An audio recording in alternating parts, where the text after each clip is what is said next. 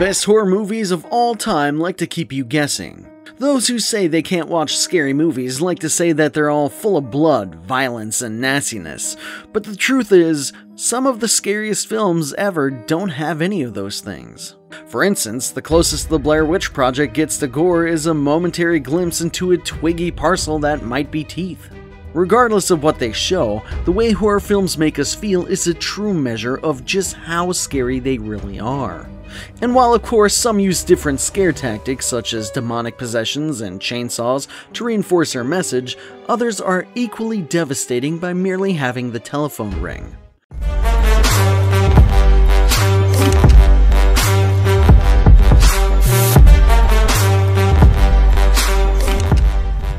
The Blair Witch Project.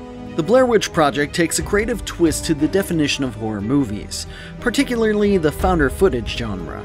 Watching a trio of young people slowly giving way to panic and hysteria while being lost in the woods with a mysterious entity is what makes the film so scary. The first few minutes are disorientating, deliberately shot with all the shakiness of raw footage from some backpacker's video diary. In the film, we never get to see the titular villain or whatever malevolent entity is residing in the woods, but it forces the viewer to use their imagination, which is much scarier than anything that could ever be shown on screen. This is a good example of a horror film that does not rely on special effects and jump scares. It slowly builds up pure psychological terror instead. Directed by Daniel Myrick and Eduardo Sanchez, The Blair Witch Project is most notable for its influence on the horror genre. While it introduced a wave of low-budget found-footage horror films that would prove to be wildly successful, The Blair Witch Project still stands out today among the others for its legacy and cultural phenomenon. Insidious. In Insidious, the Lambert family settles into their new house, only to find weird things are happening. Books and boxes move around, and there's a weird noise coming from the attic. Before long, son Dalton falls into a mysterious coma, and mom Renee starts seeing things. The father, Josh, agrees to move them out of the seemingly haunted house, but the strange events continue. Insidious is jam-packed with scares. Some of them are jump scares. The characters, which include the aforementioned Lambert family and the psychic Elise, are relatable. Insidious is one of the most terrifying scary movies in some time, and it's not recommended for anyone without a high tolerance for jump scares. There's some blood, as well as some arguing and yelling, and a young boy is in jeopardy, which may add to the anxiety for some younger audiences. But most of the horror is in the form of stuff that nightmares are made of: darkness, shadows, and noises. I tell you, it's very scary. Ringu. Hideo Nakata's Ringu could be seen as a film that single-handedly started the J-horror craze of the early 2000s. Nakata fills a film with plenty of nightmarish imagery, creating a spooky atmosphere that spreads through every frame. The film builds an unbearable sense of dread during the protagonist's investigation into the deaths linked to a haunted videotape, then unleashes its horrifying twist when the audience is at its most vulnerable. It's a masterpiece of execution. Only this film can bring the kind of terror that is induced every time a phone rings, and the impotent heart-and-mouth panic that comes from the protagonist's inability to switch his TV off at the most vital moment. The film blends old-school paranoia with modern fears of technology to marvelous effect, leading to one of the most surprising finals in horror history. While it inspired remakes and even a TV series, none of them could match the horror of the original Ringu, which already gained cult status all over the world. Kairo. Arguably Kiyoshi Kurosawa's most chilling film, Kairo, aka The Pulse, has more on its mind than just a bunch of creepy ghosts. Kurosawa's film is extremely bleak as hell, and manages to get under your skin more than a few times. The film portrays death as eternal loneliness. Its commentary on technology, and more specifically the internet, is more relevant today than it was back in 2001. While there is certainly a lot of ghosts in this film, it does not dwell in the bounds of the stereotypical supernatural horror. This film is very disturbing in a way that it shows a bleak atmosphere, depression, loneliness, and at times suicide. Compare this creeping dread to the ghouls in Ringu and Ju-on. Those spirits drip with menace and hellish intent, but the ghosts in Kairo are mundane. The film plays on that Japanese belief that the disturbed dead spirits of loved ones hang in the air, omnipresently. There's no singular ghoul to combat in Kairo, purgatory is full and the overflowing dead are returning to reality.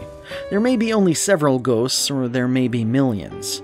The scale of the horror is beyond us. Paranormal Activity. Paranormal Activity was hugely successful when it received a nationwide release in 2009, grossing $193 million worldwide against a $15,000 budget. Made for a very low budget and with minimal actors and settings, this is an effective horror movie that's more dependent on ideas than on a spectacle or gore. Paranormal Activity suggests its terror rather than explicitly showing them, which leaves far more to the imagination, and sends more genuine chills up the spine. The bulk of Paranormal Activity consists of static shots of the lead character's home, but it sure is terrifying. The well-placed daytime scenes are comparatively relaxing as the people in the film try to figure out their dilemma, but the nighttime scenes offer something spookier. The couple sleeps in a static wide shot. The bed, the doorway, and a part of the hallway are visible. The scary part can be a sound or an image, but it can originate from anywhere within the frame. The movie always keeps viewers off guard. The film induces the maximum amount of tension out of the spare modern setting. An ordinary suburban home in San Diego. It doesn't sound very scary, but they manage to make it terrifying. I know that you're finding this list spine-chilling, but I am just halfway through it. Don't you dare close your eyes until the end of this video knowing that my top choice is based from a true story. Hereditary. Hereditary is a horror masterpiece from the filmmaker Ari Aster, which is well known for its unnerving atmosphere, dread, and drama. Hereditary is a film which will serve as a benchmark for all other films both inside and outside of the horror genre. It is one of the best films in terms of storytelling, more specifically how a filmmaker develops their narrative, environment, and characters. Hereditary is a kind of film that does not have a definitive meaning in its plot. It's one that has a direct relationship with each and every viewer who experiences it. Its story is a horrifying and even painful look at a family falling apart. It's dramatic in a way that some scenes would have scared me as a child. You can't unsee some of the scenes thrown at you. Like in the ideal definition of what a good horror film should be, Hereditary does not rely on jump scares.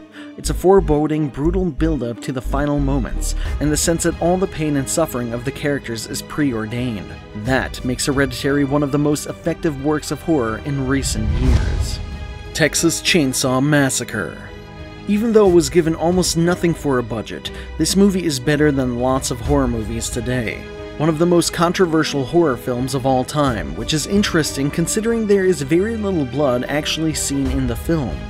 The Texas Chainsaw Massacre is unrelenting in its brutality and shocking in its authenticity. Hooper's grimy documentary filming style takes you into the hot Texas summer, delivering an onslaught on the senses that will send you staggering. From the sort of narration at the beginning that makes you feel like you're watching a documentary, to the fact that all the scares happen so suddenly when you least expect them, it does almost feel like it's actually real. The film also introduced Leatherface, one of the most iconic faces of the horror genre. His towering figure is an intimidating presence, one made even more terrifying by Dorothy J. Pearl's outstanding makeup effects. Alien, Ridley Scott's 1979 horror masterpiece. Every part of the film works, from the exceptional sound design to the top-notch performances to H.R. Giger's creature design to Roger Christensen's outstanding sets. Alien is a very effective horror film. Basically, Alien is a movie about things that can jump out of the dark and kill you. When the ship Nostromo picks up an SOS that suggests a new alien life form, it's contractually bound to investigate. Unfortunately, the SOS turns out to be a warning, and the ship is invaded by a highly evolved monster, searching for human hosts for its offspring. The film begins slowly, with a restrained pace, but once the alien itself is introduced, the movie takes a firm hold as the alien does on its victims. This homicidal monster, which keeps changing shape, is designed to provoke nightmares, with scenes throughout the entire movie which should go down the books as one of the most disgustingly horrifying moments in movies. A Nightmare on Elm Street, a film made by Wes Craven, who is a true master of horror. A Nightmare on Elm Street is a film with an innovative premise that created a slasher icon who helped define the horror genre in the 80s. When it comes to classic horror films, Nightmare on Elm Street is a title that has lasted generations. You may have watched it, heard your parents talk about it, or seen it on a list of must-watch horror films. The iconic villain that emerged from the phenomenon is none other than Freddy Krueger, whose burned face still appears on Halloween masks to this day. The focus is on a group of 4 teens who are having nightmares about a man that is hunting them down, soon realizing these nightmares are more than just a dream. What makes Freddy truly terrifying is that he exists not in the real world, but in the shadowy realm of dreams. And if that isn't enough to put ice in your veins, try this. Craven based the whole thing on a true story. The film stemmed from a series of articles in an LA paper about a group of Southeast Asian kids, all from the same neighborhood, who died mysteriously in their sleep after a string of vivid nightmares. The Exorcist. It may be cliché to declare The Exorcist the best horror film of all time, but that's only because it is the best horror film of all time. William Friedkin flawlessly directs this adaptation of William Peter Blatty's 1971 novel, which grounds the more horrific and fantastical elements of the horror genre into a compelling and relatable family drama. Dealing with issues of faith, doubt, and relationship between a mother and her daughter, The Exorcist showed that the horror genre could be taken seriously by general audiences and critics alike. The entire production is superbly crafted. The score is sensational and is still haunting even in today's standards.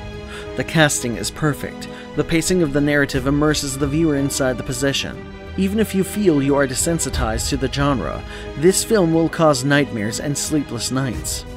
It is the most timeless horror movie of all time that painting the scenario for the true story of a real-life exorcism. It was the highest-grossing R-rated horror film of all time. It received critical acclaim, becoming the first horror film to be nominated for an Academy Award for Best Picture, and also has the distinction of winning over devout Christians and loyal Satanists alike. That alone is a remarkable achievement in and of itself. Money Gang, do you agree on my list? Which one of these scary movies gave you sleepless nights? I want to know your answer, so share with me in the comments down below. I'll make sure to reply to every single comment that is posted within the first hour. If you found this video hair-raising, I know you'll have fun watching my video about top 10 high school movie fights. High school and gang fights. Which movies are the best at putting these two together? Peace.